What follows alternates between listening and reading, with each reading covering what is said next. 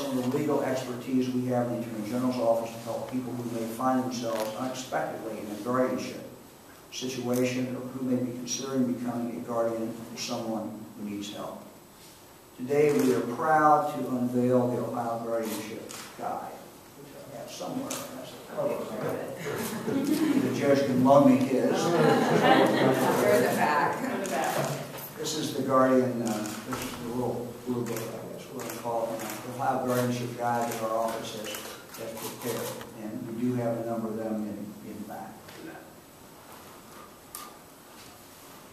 The guide was prepared by our office, but we certainly received a great deal of input from the Disability Rights Ohio group, the Ohio Department of Developmental Disabilities, the Ohio Department of Aging, and certainly Representative Pelanda, who's a lawyer and a guardian herself, Trumbull County Probate Judge Thomas Swift, Julie Knack of the Central Ohio Area Agency on Aging. So we thank them for their help. Although the guide doesn't cover every possible facet of a guardianship, it will provide prospective guardians with a baseline of essential information they'll need to serve their wards effectively and responsibly. We hope we have written this in non-legal terminology and that the average person who might be a guardian will have the ability to read it. We believe we have. The guide spells out the basics of guardianship, including the role of the probate court, who may need a guardian, and the functions of a guardian. The guide also describes several typical scenarios in which guardians operate. There's helpful information throughout the guide, including a glossary of terms and a list of additional resources.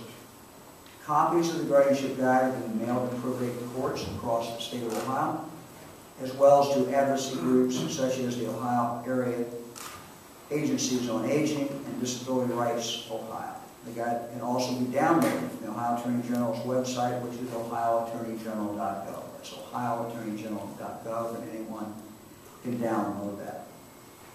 As I mentioned, we intend to work with the courts and the Ohio legislature to move towards consistency and accountability and to improve the guardianship system in our state.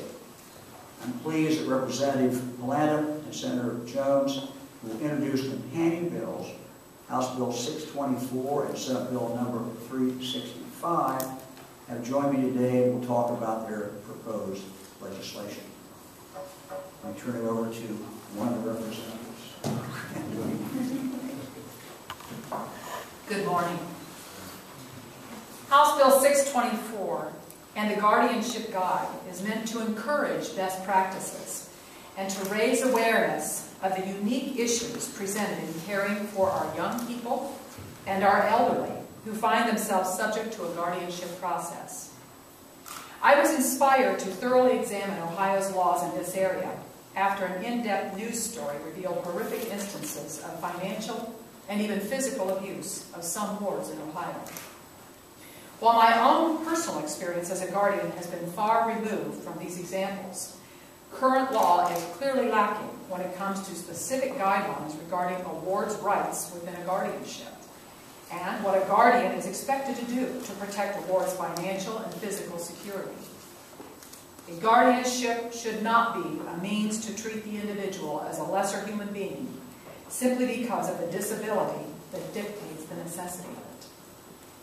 This bill is designed to increase accountability, increase uniformity of practice and procedure among guardians across the state, and prevent lapses of judgment, even abuse, by guardians who may claim that they simply didn't know any better.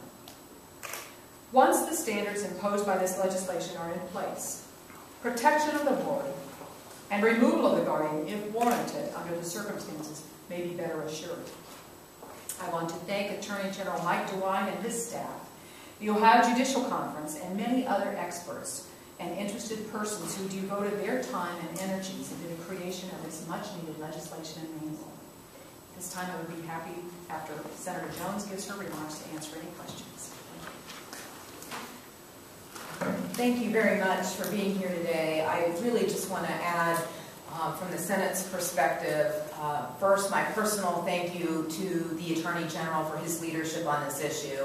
Like Representative Pelanda, I too was horrified at reading the series that appeared in the Columbus Dispatch, and I'm grateful for the leadership that Mike DeWine has shown. That same day I picked up the phone and called him. He answered it right away, and had already been working with his staff internally to try to start to address the issue. So I'm not surprised by that, given his tremendous leadership on things like elder abuse and reforms in the foster care system. But it was reassuring to me to know that our Attorney General was already on this. Secondly, I'd like to thank Representative Pelanda. As you all know, we are not jacks of all trades in the legislature. Some might say we're masters of none.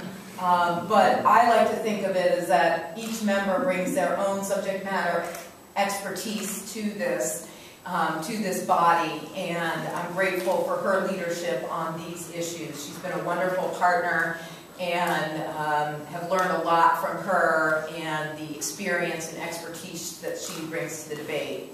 The final thing that I would say, I would end on a little bit of process to say that my role, in addition to my co-sponsors, which are Senator Lehner and Senator Seitz, probably some of the three most vocal members of the Ohio Senate, to assure the Attorney General and Representative Pelanda that we, the three of us, will do everything in our power in the Senate to get this passed in a very short lame duck session so we can move this very good bill forward. So thank you for being here, and we'd be happy to answer any questions.